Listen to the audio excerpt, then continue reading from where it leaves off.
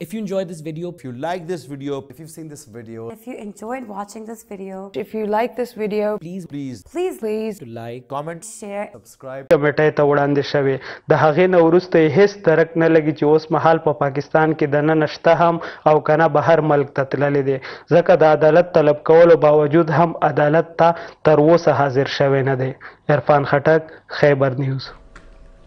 خصوصي عدالت د سنگین غدارۍ په مقدمو کې د پخواني صدر پرویز مشرف پاسپورټ او شناختي کارت معطل کولو او د انټرپول په ذریعه د هغه گرفتارۍ حکم جاری کړی. بلخوا داخله وزیر احسان اقبال وایي چې هغوی د پرویز مشرف له اړخه وطن ته واپسۍ یقین دهانۍ په وجه حکومتي ادارې د کارروۍ نه منع کړي دي. اسلام آباد خصوصي عدالت د سنگین غدارۍ په مقدمه کې تحریري حکم جاری کړی چې پکې وفاقي حکومت ته د پخواني صدر پرویز مشرف گرفتارۍ لپاره انټرپول سره رابطې کولو د هغه پاسپورټ او شناختي کارت معطل کولو حکم ورکړی شوی دی.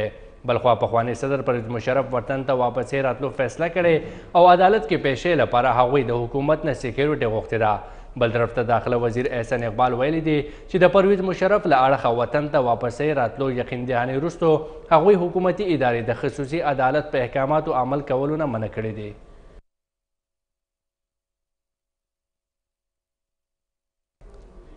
پاکستان تحریک انصاف کور ګروپ غونډه د عمران خان په مشرۍ کې شوې غونډه کې سینټ لپاره اپوزیشن لیډر سینیټر اعظم خان سواتی امیدوار ټاکلی شوی دی. چیرمن تحریک انصاف عمران خان په مشرۍ کې تحریک انصاف کور ګروپ غونډه په بنیګاله کې ترسره شوې. په غونډه کې سینټ اپوزیشن لیډر لپاره خپل پارټۍ امیدوار سینیټر اعظم خان سواتی ټاکلی شوی او اعظم سواتی ته هدایت جاری کړی شوي چې نورو سینیټرانو سره د رابطې تیزې کړي او MQM په لخوا تحریک انصاف ته پوره تعاون یقین دهانۍ باندې هم په غونډه کې د اطمینان اظهار شوی دی. په غونډه کې PIA نچکارۍ خلاف هم خبر شوی او د موجوده ملکی صورتحال باندې صلاح مشورې شوي دي.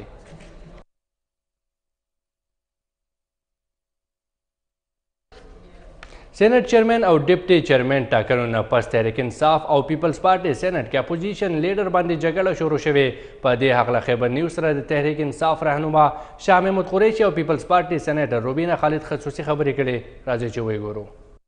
देखिए, हमने कोशिश की कि हम लोगों से रब्ता करें और हमें नंबर्स मिल जाएं, लेकिन अगर शेरी रहमान साहिबा के साथ ज़्यादा लोग हैं तो हमें उस फैसले को खुले दिल से तस्लीम करना चाहिए. ये मेरी राय है. और अगर अपोजिशन के बेंचेस पे बैठे हुए अक्सरियत सेनेटर्स उनको चाहते हैं तो हमें तस्लीम कर लेना चाहिए. हमारे जहन में आज़म स्वाति साहब थे जो हमारे पार्लिमानी लीडर हैं सेनेट में. हमने उनका इंतखाब किया था. हमने लोगों से बात भी की थी. MQM ने हमसे मेहरबानी की थी. जमात इस्लामी ने भी एक हमें इशारा दिया था हमारा साथ देने का. लेकिन अगर उन्होंने अपनी एप्लीकेशन दे दी है और उस पर 33 के लगभग सेनेटर्स के दस्तखत हैं तो फिर अक्सरियत उनके पास है. तो हमें इस डेमोक्रेटिक फैसले को कबूल करना चाहिए खुले दिल से. पोजीशन लीडर हमेशा अगवी अक्सरियती पार्टी चिक्कमा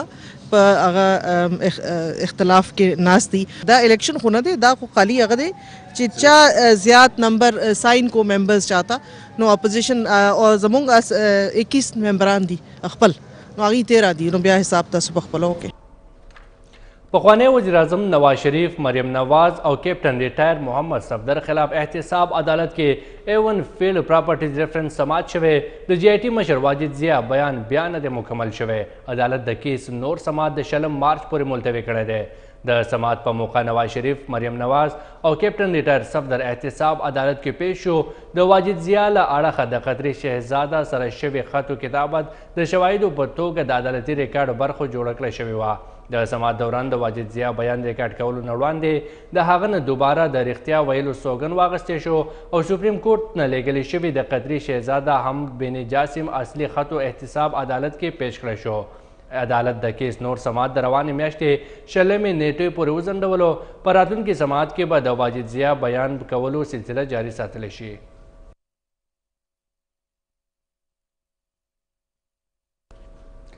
د عوامي نېشنل ګوند مشر اسفندیار ولی خان په چارسده کې جلسې ته خطاب کړی. اسفندیار خان غوښتنه کړې ده چې د ملک خارجه او داخله پالیسۍ جوړولو په معامله د کل جماعتي غونډه راوبللی شي. د عوامي نېشنل ګوند مشر دا هم ویلي دی چې تر څو مو ټول پښتانه رایوځای کړي نه وي تر هغې به په آرام نه کښېنم. कई महीनों से हम चलाते चले आ रहे हैं कि बाबा खुदा के लिए इस मुल्क की खारजा पॉलिसी और दाखिला पॉलिसी दोनों पे उसी तरीके का APC बुलाओ जैसे आर्मी पब्लिक स्कूल के बाद तुमने बुलाया था, क्योंकि दोनों को असरनो तज्जिए की जरूरत है कि पुरअमन अफगानिस्तान के बगैर पुरअमन पाकिस्तान का तस्वुर पागलपन है, लेकिन साथ ही ये भी है कि पुरअमन पाकिस्तान के अलावा पुरअमन अफगानिस्तान का तस्वुर भी पागलपन है। गलतफहमियां हैं दोनों के दरमियान, चाहिए वो आपस में आके बैठ के उन गलतफहमियों को दूर करें। د نوخار مغلګو په شمول څلور معززجاتو اوسیدونکو د وزیر اعلی لخوا په علاقه کې د سیکشن 4 لګولو پر ضد پېښور های کورټ کې درخواست جمع کړی. بلخوا عدالت د کرک د ګیس رایلټي کیس سماعت په وخت د سیکرټري انرژي اینډ پاور او فینانس ډپارټمنټ نه د مارچ تر 20 نیټې پورې رپورټ طلب کړی دی. پېښور های کورټ کې د نوخار مغلکو علاقې بشمول څلور معززجات اوسیدونکو د وزیر اعلی خیبر پښتونخوا پرویز خټک لخوا په علاقه کې سیکشن 4 لګولو په ضد درخواست جمع کړی دی. ریټ کې دریځ خپل کړی شوی چې د کال 2014 نه تر دې دمه درې ځله سیکشن 4 ولګول شو او خپل میعاد په ختم شوی دی. ولې د علاقې 92,000 اجربه زری ځمکه د سیکشن 4 لوجې دا کروندې نه محرومه ده. د هغوی وکیل اعجاز صابي وینا وه چې د سیکشن 4 په شپږ میاشتې برابرېدو خپل میعاد ختمیږي او د لپاره 1394 قانوني اکټ موجود دی. متاثرینو په دې اړه خیبر نیوز ته صدارنګوي. دا یو د عدالت زمونږ اسره پاتې وه، بل نشته. د خدای اسره ده، د عدالت اسره ده. موږ د عدالت نه انصاف غواړو ځکه چې زمونږ نه تقریبا 85,000 کنال ځمکه یو د پرویز خټک وزیر اعلی واغشته.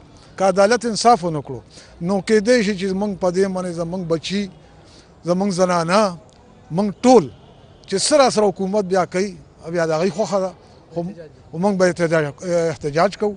بلخوا د کرک رایلټۍ په اړه د حکومت په ضد دایر کړی شوی توهین عدالت درخواست سماعت جسټس وقار احمد سیټ کړی دی. عدالت د صوبایي حکومت سیکرټري انرژي اینډ پاور او فاینانس ډپارټمنټ نه تر مارچ 20 نیټې پورې رپورټ جمع کولو احکامات جاری کړي دي. نن کوټ ورته دا فیصله وکړه چې تاسو موږ ته ټول ورک آرډر چې کوم د فیصلې نه پس ایشو شوي دي، ټولې د ورک آرډر الانګ ود هغه افسرانو چې چا د ایشو کړي دي هغې نامې دا به په کوټ کې نیکسټ ډیټ ته جمع کوي چې هغه 3-4 مقرر شو، نو هغې پورې به دا ټول ورک آرډر د ایشو جمع کوي.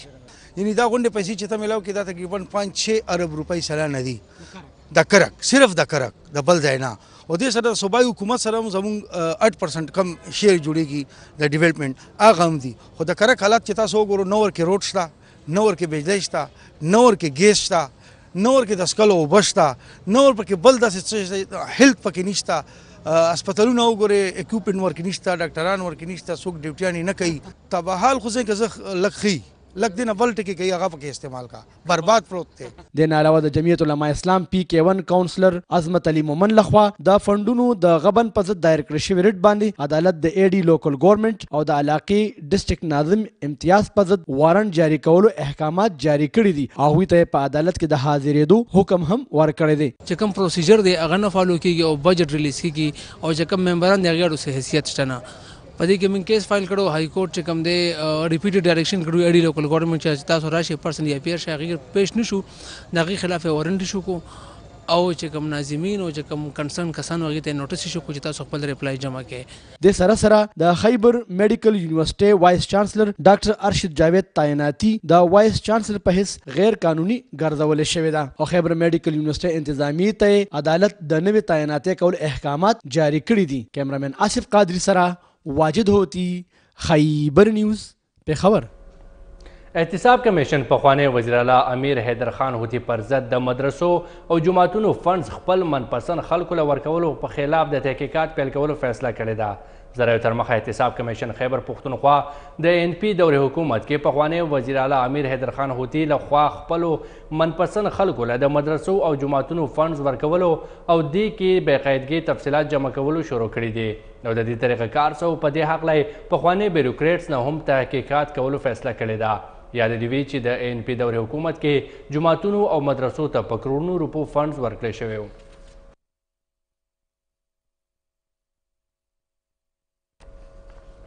د پیښور های کورټ دوه کسیزه بنچ خواجه سراو ته په ایجوکیشن ډپارټمنټ کې نوکرۍ نه ورکولو پر ضد د محکمه تعلیم سیکرټري او ډایرکټر ایجوکیشن نه تر راروان سماعت کې جواب طلب کړی دی.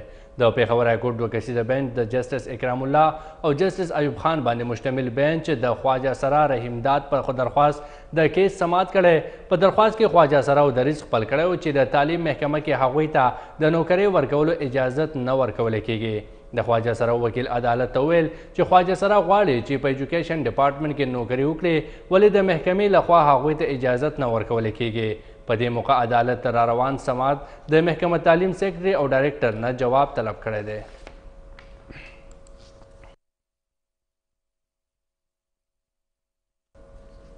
د خیبر پښتونخوا ایلیمنټري اینڈ سیکنډ ایجوکیشن د صوبې 12 اضلاع کې برتی شوي استادانو مستقلي آرډر جاری کړی دی. د خیبر پښتونخوا محکمه ایلیمنټري اینډ سیکنډ ایجوکیشن د ترلاسه شوي معلوماتو تر مخه صوبایي حکومت د 20,000 NTS او IT ټیچر مستقلي اعلان کړی چې پکې اوس په باقاعده توګه 12 اضلاع کې ډیوټي کوونکي استادانو مستقلي آرډر جاری کړی شوی دی. معلومات زیاتوي چې اولنی فیز کې پیښور، چارسده، مردان، صوابۍ، کرک، کوهاټ، هنګو، سوات، شنګله، ملکنډ، ټانګ او بنو SST ټیچرانو ریګولرایزیشن احکامات جاری شوي. محکمه تعلیم معلومات کې ویلي شوي چې دویمې مرحله کې به باقاعده بقایا اضلاع استادانو مستقلي کولی شي.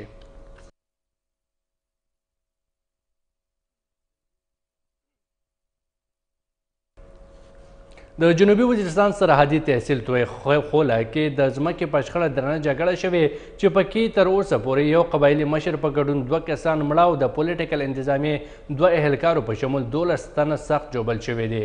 مقامي سرچینې خبر ورکړی چې د توی خوله په جنې خوا سیمه کې 2 تای قبایل او د وزیر قبایلو کریخیل قوم ترمنځ د ځمکې په کشاله پرون 13 ورځ راسې درنه جګړه روانه ده.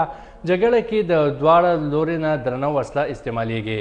د فریقینو تر مخه د روغې جوړې په غرض تلونکي د امن کمیټې غړو او د پولیټیکل انتظامیه چارواکو ګاډي د راکټ په ضد کې راغلی چې پکې ستر قبایلي سردار ملک بهرام خان خوجل خیل او د ورسره بل ملګری په موقع په حق رسېدلی او دغه رنګ د پولیټیکل نایب تحصیلدار او پولیټیکل محرر په ګډون 12 تنان سخت ژوبل شوي دي.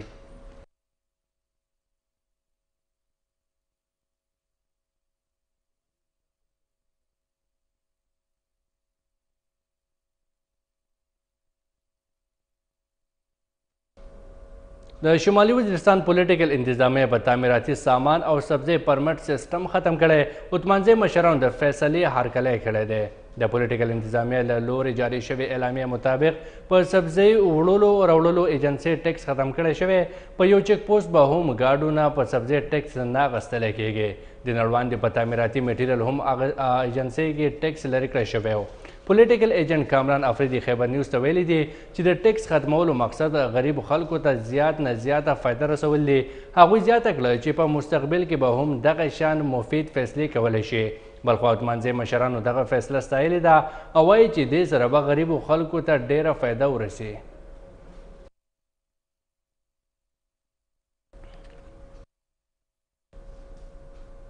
د پیښور سپیشل پولیس یونټ د یوې کاروۍ په وخت په کوهاټ د تحریک طالبان سره تعلق لرونکي 3 ترهګر گرفتار کړي دي.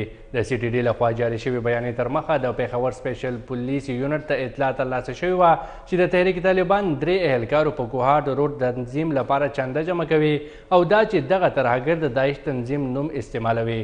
په دې موقع سپیشل پولیس یونټ په هنګامي بنیادونو کاروي وکړه او 3 ترهګر عاصم حیات، کاشف او فضل سبحان یې گرفتار کړل.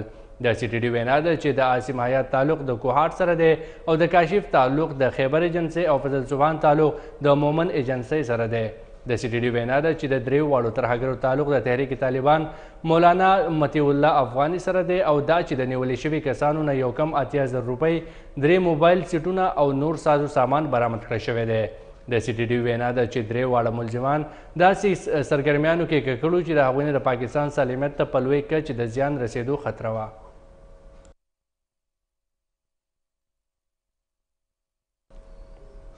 هنګو قومي مشرانو تحصیل هډ کوارټر هسپتال ته نوي هسپتال عمارت ته د ویانو او ټول سامان وړلو پر ضد سخت احتجاج او خفګان څرګندونه کړې. مولانا عبدالستار په قیادت کې هنګو قومي مشرانو تحصیل هډ کوارټر هسپتال هنګو کې سامان وړلو خلاف سخت خفګان څرګندونه سره احتجاج هم کړی او ویلي دي چې 15 مارچ اتوار پر ورځ به وزیر اعلی پرویز خټک هنګو دورې لپاره د سامان وړی شي ځکه چې په دې ورځ هغوی د نوي هسپتال پرانسته کوي. هلن کې موږ سره حکومت دغه وعده کړې وه چې نوي هسپتال لپاره به نوی سامان اخیستی شي. هغې دپاره فنډ هم منظور کړی شوی خو هغه باوجود د سامان وړل ظلم او زیاتی دی چې له وجې هنګو ولس او مریضانو ته سخت مشکلات مخې ته راغلي. هغوی دړکه ورکړې که چیرې سبا پورې وړلی شوی سامان بیرته راونلی شو نو موږ به 18 تاریخ د وزیر اعلی په تورو جنډو سره استقبال کوو او سخت احتجاج به کوو.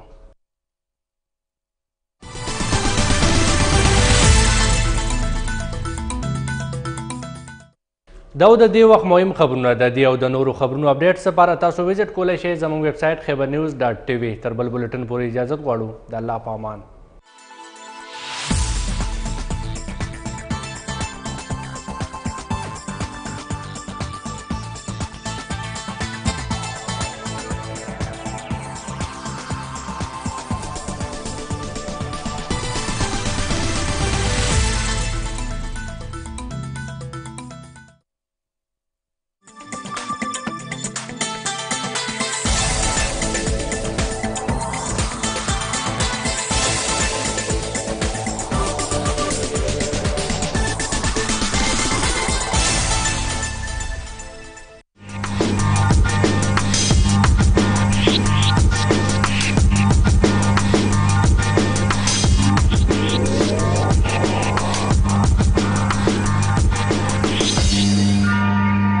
بسم الله الرحمن الرحیم.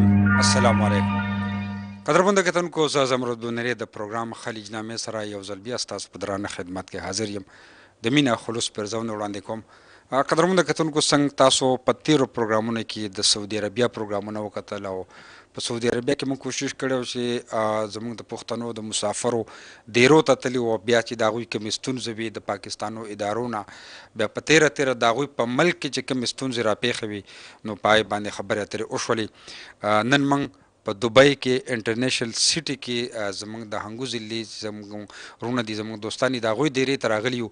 ګورو چې دی د خپلې علاقې حوالې سره دی ته کومې ستونزې راپېښې دي. آیا نن که تاسو ګورئ زموږ د ملک په دې وخت کې که سم حالات ښه روان دي، هغه زر مبادله چې د هغه د بین الملک پاکستانیانو زموږ ستاسو چې کومه دا پیسه ده چې هغه روان ده ملک ته نو هغه ډېره زیاته فایده ورکوي زموږ ملک ته. نو پکار دا ده چې زموږ د دې مسافرو په وجه باندې د ملک دې وخت کې کم وګورو هغه اکنامک کنډیشن دی روان دی.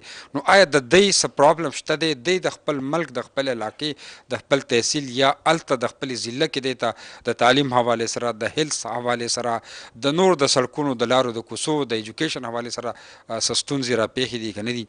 نو په دې هکله به د دې مسافر وروڼو رای اخلو نن په خلیجنامه کې. نو زه مایک دلته ملګري ته ورکوم، هغه به خپله پېژندګلو کوي او بیا به د خپلې علاقې ځکه چې دی کې ډېرو ملګرو دا وي چې کوم زموږ سیاسي مشران دي، MPs دي یا MNAs دي، نو هغوی هم چې کومې تمې وي د خلکو او دوی ورته ووټ ورکړل نو هغوی هم ښه کار ونه کړو، کوششونه ونه کړو. نو ګورو د دی دا ستونزې به نن تاسو په خلیجنامه کې د خیبر نیوز په شیشه ګورئ. راځئ چې د ړنبني ورو سره خبرې اترې وکړو. بسم الله الرحمن الرحیم. بنري صاحب ډېره مننه تاسو سره د ټولو ملګرو د سره د خیبر نیوز او موږ تاسو ډېره شکریا ادا کوو چې تاسو خپل وخت مو ته راکړو او دې ځای کې تاسو لکه څنګه تاسو ته پاتې دی مو ملک د مو سیستم هر یو شي تاسو ته پاتې دی. هر یو مسلې دي، هر یو ځای کې مسلې دي، هر یو ضلع کې دي، تحصیل کې دي، په کلو کې دي. نو زه د نریابو سره تعلق ساتم نریاب سره او ما نوم دی نصرت خان حاجي. نو ما زه صرف دا ویل غواړم چې لکه مو په کلي کې مو نریابو ډېر زوړ تاریخ لري، خو لیکن مو د ښه مشر د واجې نه مو ته اوسه پورې ښه لیډر ښه مشر نه ده میلاو شوه چې مو خپل مو ته علاقې ته څه ترقۍ میلاو شي، څه ښه میلاو شي. مو کله دا ډېر پخوانی باندې مو ته روډ جوړ شوی ده، هغه روډ مو نه ړنګ شو، خو لیکن مو داسې MNA داسې MPA په یا تیر شو وختونو کې یا موجوده وخت کې داسې MNA مو ته نه ده میلاو چې یاره هغه د علاقې د خیر دپاره یا د علاقې کامیابۍ دپاره داسې څه کارونه هیچ چا نه دي کړي لکه اوس موجوده حالت کې مو په کوم MNA ده او یا MPA ده د تحصیل ټل ولا او MNA مو خیل زمان د PTI خیل زمان اورکزی د PTI سره تعلق ساتي او MPA چې کوم د مفتی سید جنان د مولانا فضل الرحمن ګروپ سره تعلق ساتي او د MPA خو امود کداوی چې هغه د دویم هغه کې راغله د دینه مخکې د MPA اوس عادت دویم گزار د جوړیږي موقع ورته ملویږي نو د خیل زمان چې کوم د دې لومبای فرست چانس ده نو مود ډیره غټه مسله د روډ ده او ورسره دا د چیرې لکه خیل زمان MNA د نریاب 1 نریاب 2 هغه د نریاب 2 سره تعلق ساتي هغه چې کومه لاره ده هغه د کایي باندې رغلي ده کچا پخه ورته یي او د سره غلي د نریاب زرګيري دی سایډ باندې رغلي ده او په هغه لاره باندې د مو ضلع ناظمیاله چې کوم ده هغه د کایي سره تعلق ساتي انګو ضلع ناظمیاله چې کوم ده او خیل زمان صاحب د نریاب 2 سره تعلق ساتي نو هغه خپل لاره خپل ځان ته افتتاحګانې وکړي او پیسې ځان ته منظوري کې هر یو شی وشو او که دې سایډ ته مو سوچ وکړو نو د MPA خپل کلي ته تور وړۍ سره تعلق ساتي هغه خپل ځان ته هغه وکړو اوس یې مو منځ کې یو سایډ ته مو نه زرګیري ولدي کایي ولدي او بل سایډ ته مو نه تور وړۍ ولدي په دې منځ کې نریاب پروت نو زه یاره دې راتلونکي الیکشن ته یو داسې کس باندې اعتماد کول پکار دي چې یاره هغه د کار کول شي داسې نه وي چې یاره لکه تیرې پیرې زه به دا وایم زه د چا مخالفت نه کوم چې یاره دا نه دا ښه ده نه خو لکه اوس به زه تا ته وایم چې یاره MPA صاحب ده هغه 2 ګزارتې د MPA سیټ باندې دا راغلو نو 9 سال کې د نریاب روډ اوسه پرې مسله حل نشو نو آیا زه نو خپل کلی ته روډ پوښته او هغه د څه مسلې دي لکه اوبو مسلې څه مسلې هغه دوره مسلې نشته ایمو مسله ده ایمو د سکلو اوبو مسله ده ایمو د روډ مسله ده ایمو د بجلی مسله ده تونکو نصرت خان خبرې وکړلې او واقعي چې بنیادی مسلې چې هغه سړک چې کومه علاقه کې نه علاقه بس ترقي صف کې بیا اوبه چې د هغه ډېر ضروري شی دی خدای یو ستاینه وکړه چې MNA MPA صاحب 2 کارونه کړي دي او هغه خپل کلو ته روډونه به وستلي دي که نه نو زه دا هم ښه چې خپل کلي ته سړک به وستی دی کېدای شي دغه کلي والا ورته ووټ ورکړي په هغې باندې دی بیا کامیاب شي خو زما خیال دی چې نور کلي به ورته نه ورکوي زموږ سره خوا کې ملک احسان صاحب ناست دی نو ګورو چې آیا دیم د وطن نه لرې دی په دوبۍ کې دی خو برحال څومره مسافر چې د وطن نه لرې دي نو د هغوی نظر په خپل وطن په خپله خاوره په خپل ملک دی نو ګورو ملک احسان صاحب تاسو به څه خبره کوئ هلته کومې داسې ستونزې څنګه چې نصرت خان خبره وکړه تاسو وایئ چې کومې ستونزې راغلي ډېره مننه خیبر TV والا ډېره مننه بس موږ کلي خو خیر ډېرې مسلې دي خو لکه نصرت صاحب خبره وکړله څه د روډ مسله ده او روډ پسې چې کومه ده اوبو مسله ده که تعلیمي ښځو په هغه باندې وګورئ که نه نو ښځو هېڅ هغه نشته اوسه پورې ما پرایمري سکول دی میډل نه ده شوه او حکومت څه هېڅ توجه ورته نه ورکوي او هغه نه علاوه های سکول وګورئ تعداد ورځې نه بلې ورځې ته راغورځېږي او تعداد یې اوس 100 نه راغورځېدلی ده نو ایمو کلي کې سکول کومې زمانې کې جوړ شوی ده چې